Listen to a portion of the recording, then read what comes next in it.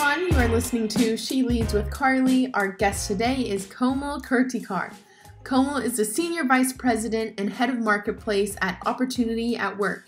And before this role, she joined Lyft as their first general manager in their first market in San Francisco, to then rise to the Senior Director role of Product Marketing. We talk about her career spanning from engineering to her realization that she loves the operational and business side. She received her MBA from Harvard and also dabbled in consulting at Bain. There are so many incredible lessons to take away from this one. And one thing you'll notice about Komal's career that I mentioned is that she really follows her passion throughout her career. And she never questions it. And I love that. So I hope you enjoy this one as much as I did. Hello, Komal. Thank you so much for coming on to She Leads today. I am so excited to have you on this show. So thank you. Thank you. Hi, Carly. Good to see you. Of course. I'm excited to be here. Of course, me too. So, Komal, you are the Senior Vice President and Head of Marketplace at Opportunity at Work. But before this role, you worked at Lyft for 5+ years as Senior Director of Product Marketing, Director of Customer Service, and then you were also the first General Manager of its first branch in SF, which is crazy. So I'm excited to talk about that. But then even prior to that, you got your MBA from Harvard Business School. You went into the consulting track at Bain.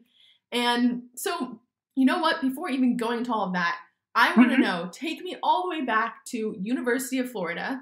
You got your degree in mechanical engineering, if I'm not mistaken. Yes, that's right. And so tell me, what, in college, what was going in your mind? Did you have this whole, career planned out for you, or how did you imagine your career at this stage? Yeah, I knew rideshare was going to be a thing back then. Exactly.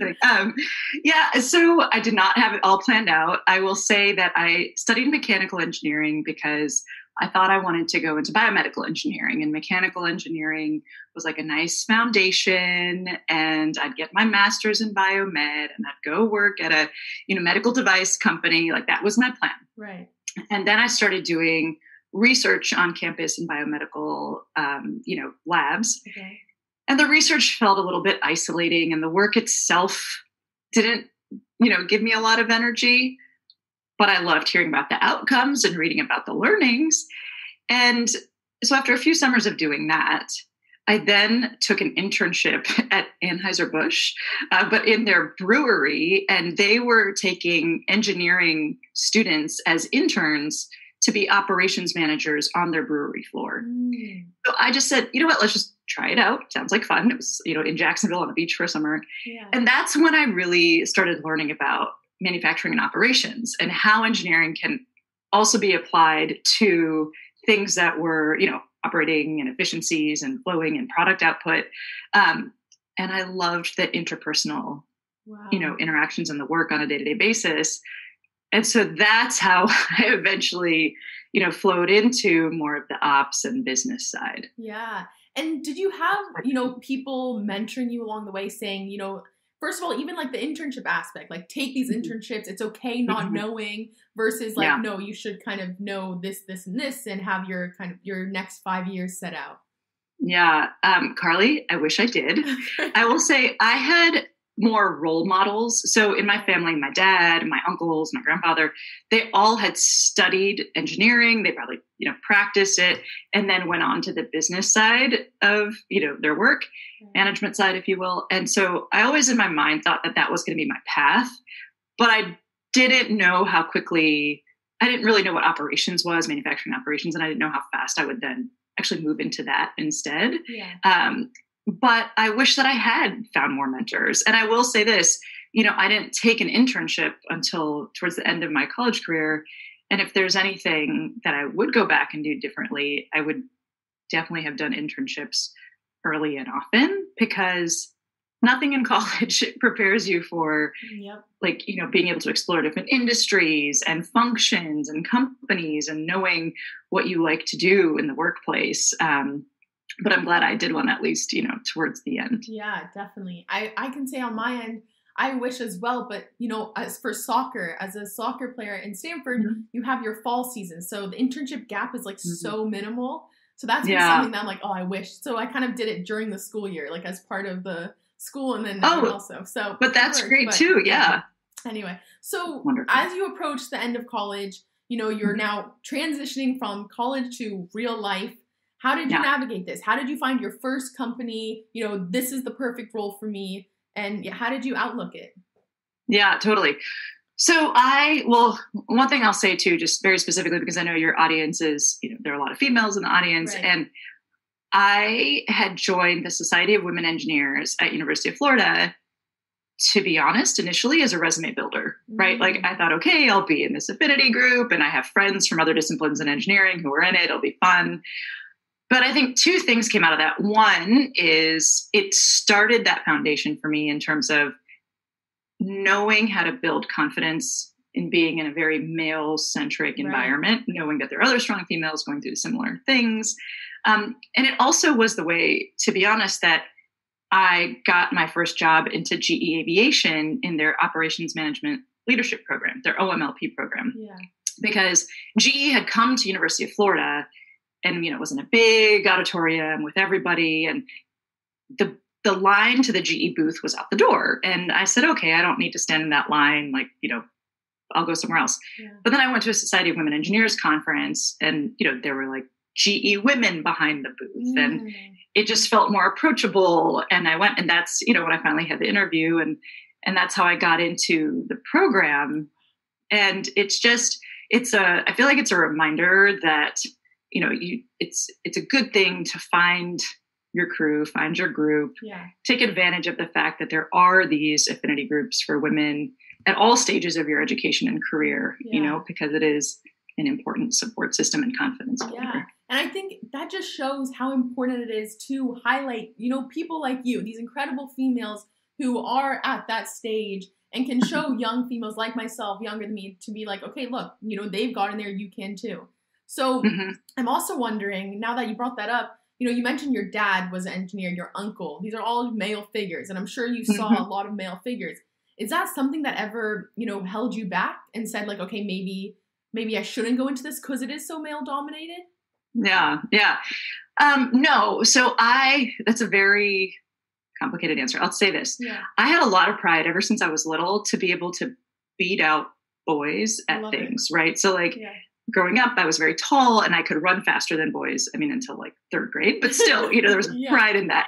There was a pride that I had in high school to be, a mathlete or to be able, to outdo. And I was like on a co-ed soccer team, for example.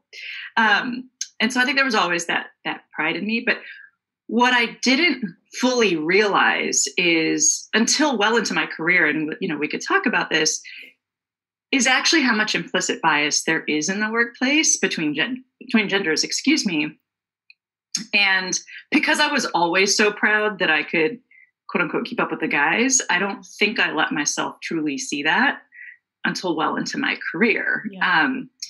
I was on the manufacturing shop floor at GE with men who were twice my age, who had been working at GE for longer than I'd been alive, who, and I just, you feel like, okay, you've got street cred, or, I was one of like 5 women in all of mechanical engineering in my class at UF, right? So you sort of build this confidence of, okay, like I can go toe to toe, but it wasn't until later in my career when I had a career coach.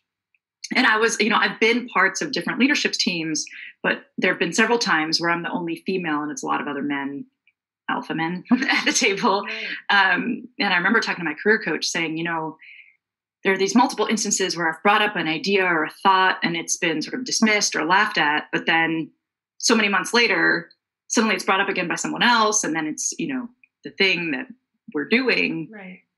And he reflected on me, right? He said, well, Komal, are you the only woman in the room? And I dismissed that at first. I'm like, that's not what it is. Like, clearly it's something with me, right? But then when you start looking at multiple instances, multiple environments, and you realize how it is different when you are on a team with multiple women versus you are the only one. Like, it's just, there is implicit bias, even with the most good-natured, best-intentioned peers. And sometimes women do it to each other too. And so I think that it's a journey we're all on. This is a very long answer to your question. Yeah, no, it's great. And it's so obviously I want to go on to, your career, getting MBA and all that. No. But quickly, just before we go on, for a woman in that situation where, as you said, like all good intentions, great employees, great coworkers, whatever they may be, but they have that implicit bias. How do you deal with that in a way where, you don't, not only do you, have that inner negative self-talk and think it's yourself, but also maybe address it to them and raise it. Do you have any advice on that? So the first thing I'll say is I check myself. So oftentimes when there are other women in the room and they're saying an idea, and if I find myself reacting in a way that's not positive, I actually will go through the mental exercise of, okay, well, if it wasn't her and if it was this other man, like how would I have reacted, right? So sometimes it's helpful actually just to put yourself through it because we're all, sort of grown up in that certain environment. That's one thing. But I think the second thing is it's always helpful after you've noticed a pattern, right? Because oftentimes when it's happened the first time, at least for me, I always question if it was the way that I said something. I could always improve my communication. It's true for all of us, right? But I think it's always helpful to find that pattern.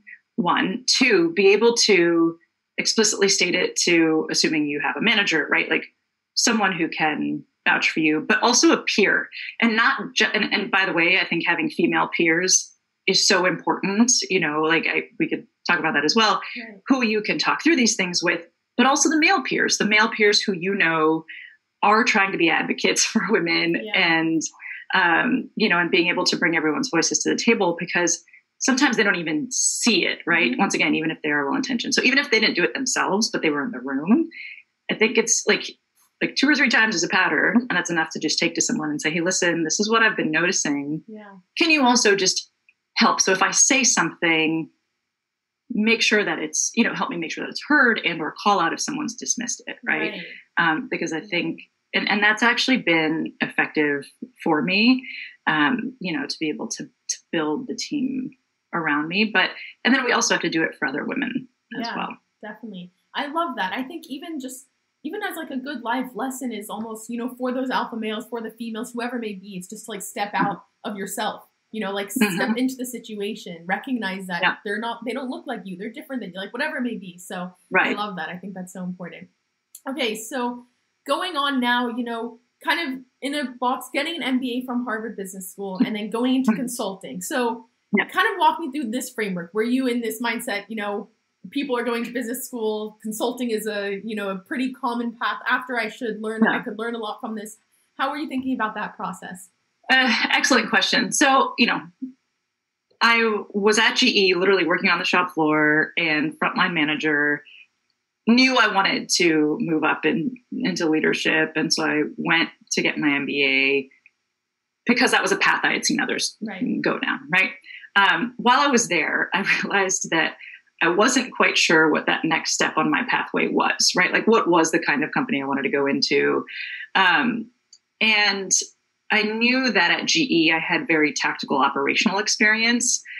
I wanted to get, and at business school, you study all these different business leaders and the major decisions they have to make, et cetera, and the strategic thinking and teams and decisions that they have to go through.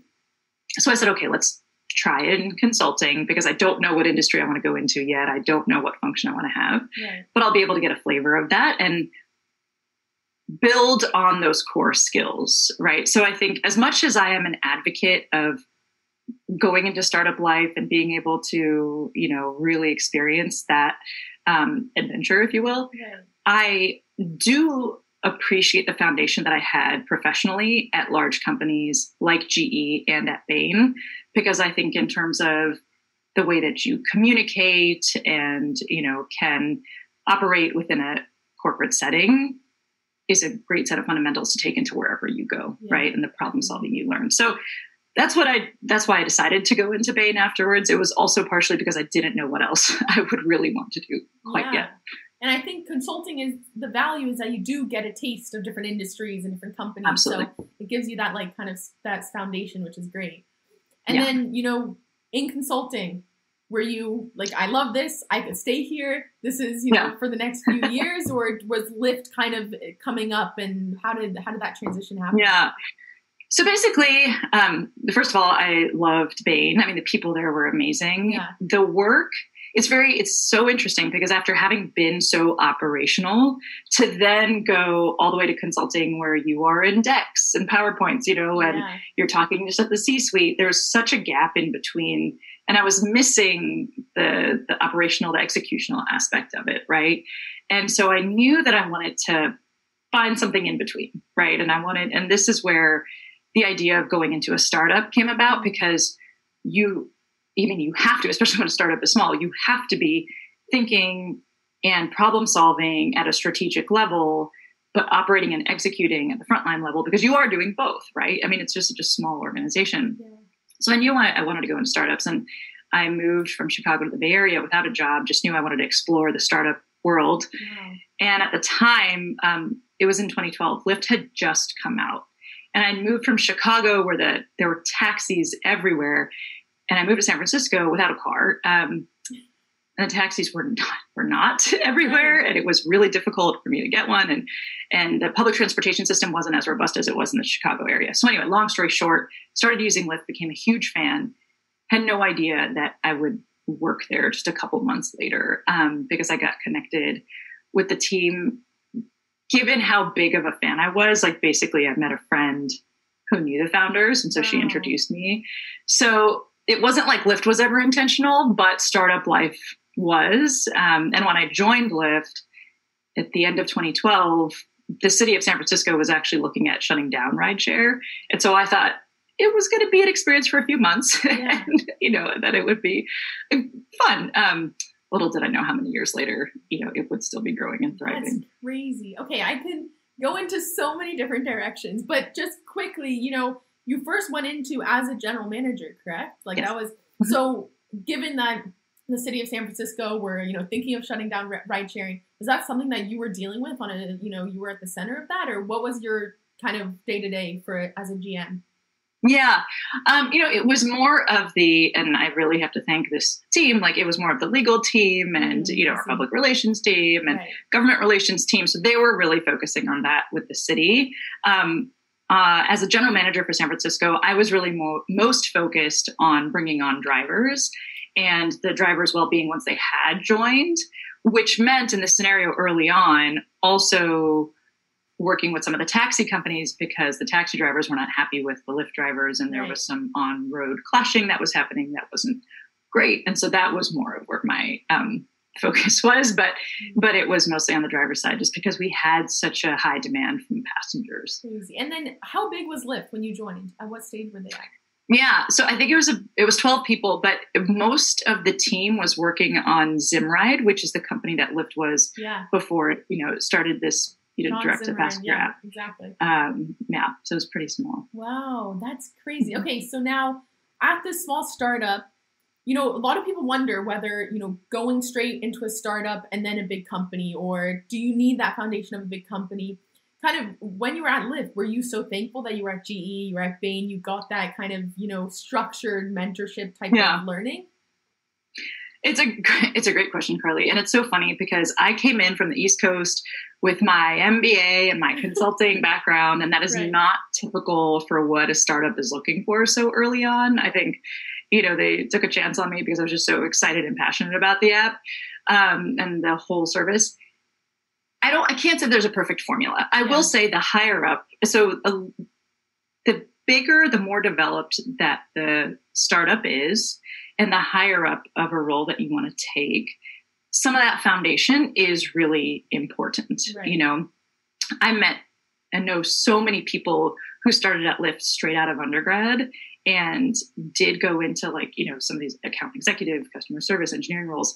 And they learned so much, right, in a whole different way. Yeah. So I don't think there's a formula, Carly. I think you could go either direction. I will say, depending on where in the evolution of size the startup is, there are different moments where they would like somebody with a little bit more foundational experience. Yeah. And I think that's a little bit later on.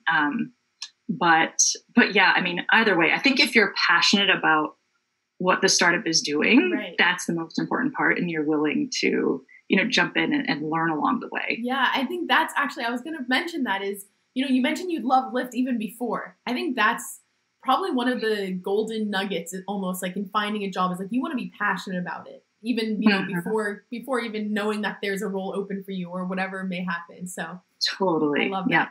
Yeah. And okay, you know, 12 people, that's a small startup, especially for, you know, where it is today. Was there a weird transition for you? Like, was it challenging? Because, you know, say you could be great at a big company, but that means nothing at a startup that's 12 people. So how was that?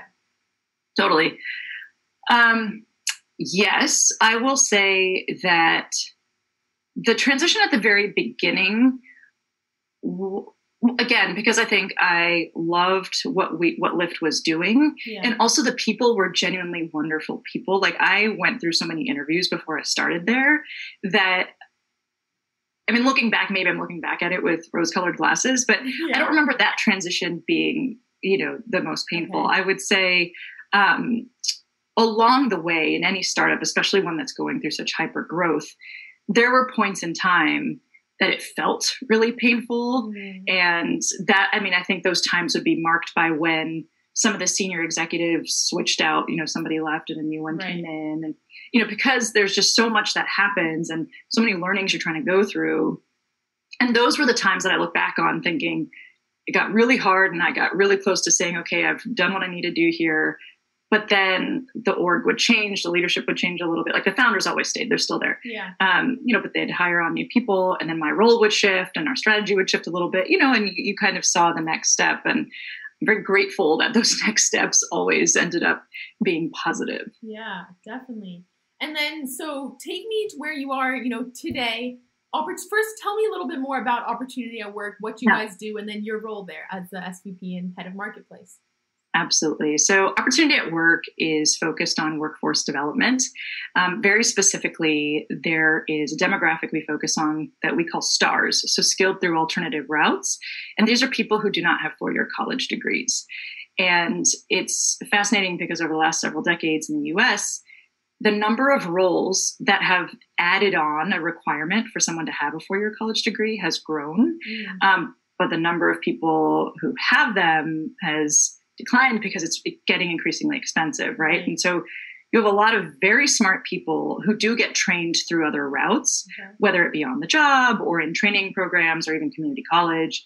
And we want to increase the job opportunities. So career path, middle wage job opportunities, because people do have the skills. And so what I am doing with them is we have a marketplace that allows employers who want to hire stars and training providers who have, you know, trained up stars to find each other on this marketplace. And it's a matching engine. So when an employer puts a job posting and the skills they need for the job posting, and the star comes on and puts their profile with the skills they have, we can match them up with the skills there, with the skills matching score. Yeah. That's awesome. It was great because when I finally did leave Lyft, sociopolitically, I knew I wanted to do something in the US that was focused around workforce development. They were building a marketplace. I had just come from a double-sided marketplace at Lyft. They knew that I had done a lot of like the operational sides, customer service, the marketing sides. And so it was a great role to be able to do all of that in one place. Definitely. So first, Komal, like, just even hearing your story, one thing I love is that throughout your career, you followed your passions and like, and you haven't really questioned them. You know, like you thought engineering and then you found you liked the business operational side, you went with that. And then you loved Lyft, you went with that. And then you wanted to work in the socio-political, the workplace. So I think that's like a very true, like, that's what keeps us happy. And, you know, where the integration of work and passion and life and all that come together. So I really appreciate that. I like it a lot. Yeah. I mean, you're going to spend a lot of time working. You may as well really be excited about it. Definitely. And so one thing I love to ask my guests is, when, you know, like, looking back at your career, looking at now, what is your perception of failure? Like, when you fail, what does that mean to you, and how do you kind of respond to that? Yeah, that is such a hard question. Yeah. And I think for me, I mean, so part of being an extroverted worker and thinker is that I'm also then very driven by helping others. Yeah. And I think I feel worst when I fail others. So if it's somebody who especially is like on my team who I'm trying to lead, right? And even if it's like a small misstep, like I give them, you know, like the wrong set of directions and I need to set them on course again. Or if it's, I think earlier on in my career too, I was such a people pleaser. And so when I started at GE at the age of 22, I was managing people, right? And that's very early. And it's hard to deliver bad news, especially if you do feel like you've built up trust with somebody because of like the good relationship you have with them, et cetera. And, but it is a failure to not be open and honest and coaching someone through it. Right. And it has taken me a very long time to, really kind of split out what, you don't have to be a friend of everyone. You can be kind and supportive, but part of that is also delivering hard news and coaching them through something that they're not doing well at. Right. And that will hurt not only them in their career, but it will also hurt the team. Yeah. And so it's been a long process to go through it. It's hard, but it's just so important. Definitely. And I think what goes with that is just even what you kind of touched on is being authentic. It's like being your authentic self. And, even if it's hard to tell them, like, expressing that it's hard and whatnot. So I think that's really important. So Komal, I've loved this. And, what I love to do at the end is ask 2 fun questions. Love it. So first, what's a passion that you have that's, completely unrelated to any work and, just a passion that you have in your day-to-day? Yeah. So ever since I was small, I have loved drawing and painting. I love arts and crafts. And I now have a 3.5-year-old daughter, a 1.5-year-old son, and I love doing art projects with them, which means it ends up being pretty messy around our house. But that's just, it's so healthy to just have a creative outlet for myself. So. Yes, I love that. Wow, that's so great. And okay, so my last question is, what is a fun or weird talent that you have that no one else really knows about? So like a hidden talent.